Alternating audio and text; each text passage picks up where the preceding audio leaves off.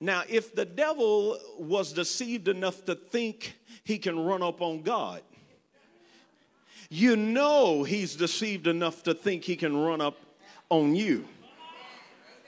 And in and out of your life, in your home, in your family, in your children, and our cities, and our states, and our nation.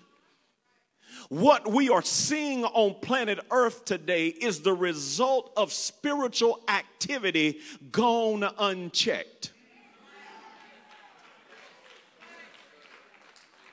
Because the church has not understood the full capacity of our authority. That our authority is in the realm of the spirit. It's over demons and devils and principalities and powers. That's where our authority is. It is in the spirit. Now, if our authority is in the spirit, and if our authority is over spirit beings, then how then do we fight? I'm glad you asked me. Because the weapons of our warfare are not carnal. You can't hit a spirit. You can't cut a spirit. You can't shoot a spirit. So how do I control things in the realm of the spirit? You do it the same way God did it. You open your mouth. Woo-wee!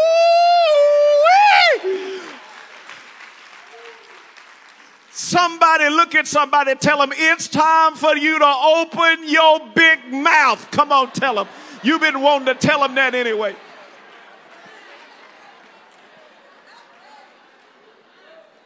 Open your mouth.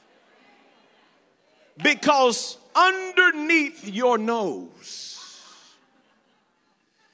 is the authority given to you by God as a speaking spirit in the earth realm to seize spiritual activity. You have no idea that when you got up this morning, if you're born again, demons were hoping you wouldn't say nothing.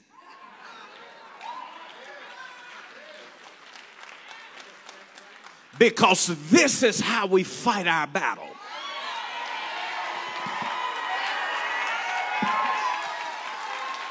This is how we fight. We fight with our mouth. And what you don't realize is that God has given you his authority. That demon spirits have to obey you. Just like they obeyed him. Because he handed you the authority. Oh, now you'll understand scriptures like this. Whatever you bind on earth shall be bound in heaven. You're now going to be the ones on earth that have to seize spiritual activity. And in this decade of the mouth, what you're about to see in your life is the greatest decade you have ever lived. Why? Because I said so.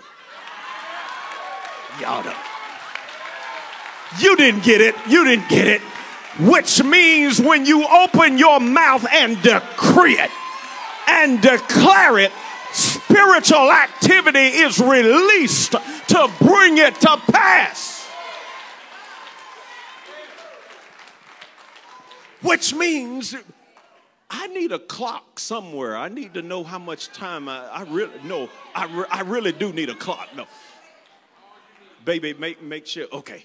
So now, you have to understand this, that you're about to step into 2020, and your 2020 is in your mouth. And your 2021 and 2022, we have not fully grasped the revelations that death and life are in the power, the authority in the hand of the tongue. Why? Because as a speaking spirit authorized by God, when you open your mouth, you start spiritual activity. Your voice registers in two realms. Two realms. Don't ever forget this. That when I open my mouth, there are two audiences listening. There is the natural realm, which deals with people. Then there is the spiritual realm that deals with spirits. And when I open my mouth, the spiritual realm releases spiritual activity based on what I say. That's why, because you have spiritual authority, you got to be very careful about what you say.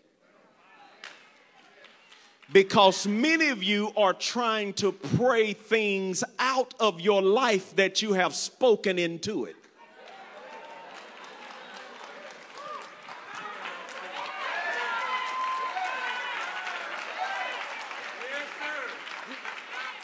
You don't understand. This is dangerous. This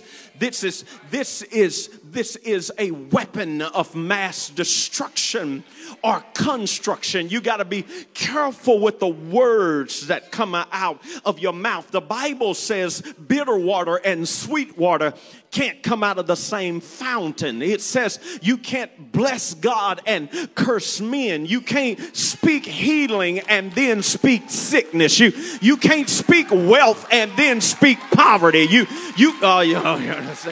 can't speak wisdom and then say, I don't know what to do. You can't do all of that. You got to make sure that whatever you're saying is releasing spiritual activity.